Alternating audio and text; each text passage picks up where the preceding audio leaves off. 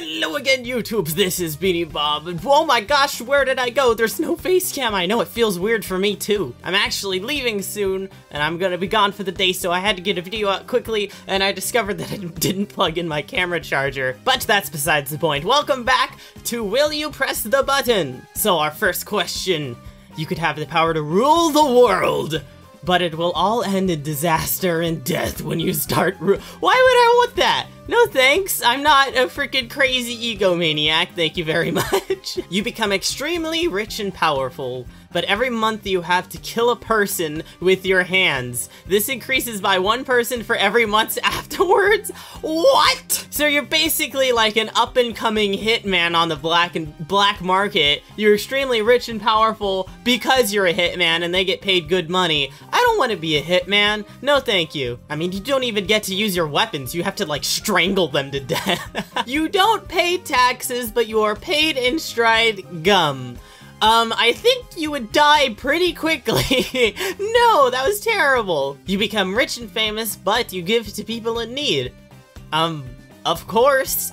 Why not? Who would not push the button? Screw you, needy people, it's only for me. Probably the same people who push the button on the one where they get to rule the world but everything ends in ruin.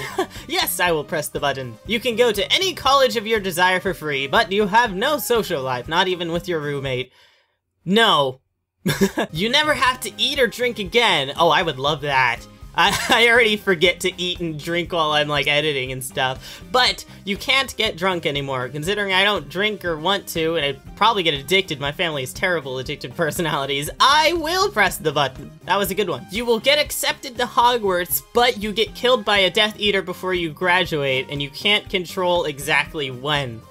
Oh man, so that means that like, you could literally just get accepted to Hogwarts and then death. Or it could be the day of graduation, and then right before you step up, death. Any time in between. Oh man, this sucks, because don't Death Eaters steal your soul? So that's kind of more definitive than just dying. And it could be right away, so no, but that was a good one. You get any video games you want for the rest of your life for free. That's pretty sick. But you live as the opposite sex for the- yeah, sure, why not? It'd be cool being a girl, I'll do it. You can have an expensive dinner with Einstein in Washington.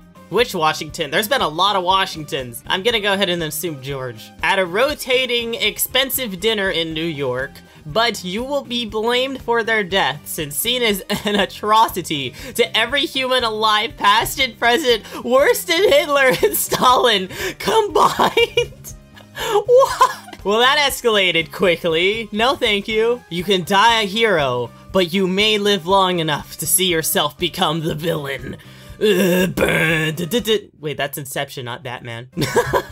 Well, isn't that just life, though? I mean, that doesn't really, like, pressing the button or not pressing the button doesn't really seem to have any effect. I'll just stay myself, why not? You have a daughter who becomes famous and gives you 100 grand a year. But she's ugly. What? Okay, so this would mean that I'm like legit screwing over my daughter, or my daughter's screwing over herself for me, and I just don't object to it. Like, I'm like, no, don't do this. Don't just give me $100,000 a year. That's terrible. You should keep all that money yourself. You earned that money. What am I, Eminem's parents?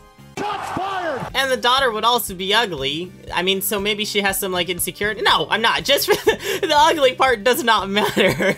But for the $100,000 a year thing, I wouldn't want my own daughter giving me $100,000 a year. I wouldn't want anyone giving me $100,000 a year. Unless it was Donald Trump. Oh my gosh, on that last one, 83% of people press the button. Jeez! You get a random superpower, but you become the small talking animal sidekick with the last friend you touched. So I could get like the best superpower in the world, like the power to grant my own wish is exactly how I want them to be granted, but I'm a tiny animal talking sidekick with like my friend who I last touched.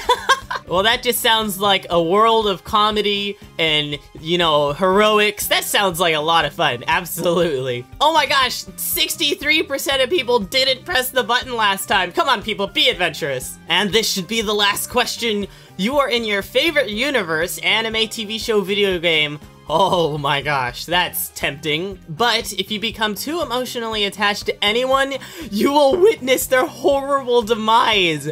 Oh no. Oh my god, this one is really tough. This one sucks. Because if it's your favorite universe, like for me, that would be Stormalong from The Marvelous Misadventures of Flapjack. I'm already really emotionally attached to the characters and I don't even know them, and they don't even know me. So that'd mean they just like instantly die. Like every universe that I really like, I go in, everyone would instantly die. Unless it was like a universe where like everything's hostile or there's no people, but there's no universes that I can think of that are like that I like. So as much as this is a great scenario, I am not gonna press the button. What do you guys think? Be sure to leave your answer if you would press the button in the comments down below. That's so stereotypical to say the comments down below. I think you know that the comments are down below at this point in the comment section. But as of now, you know what they say, too much of a good thing means it's a drug. If you liked the video, please be sure to give it a like. I would really appreciate it. That would help a lot.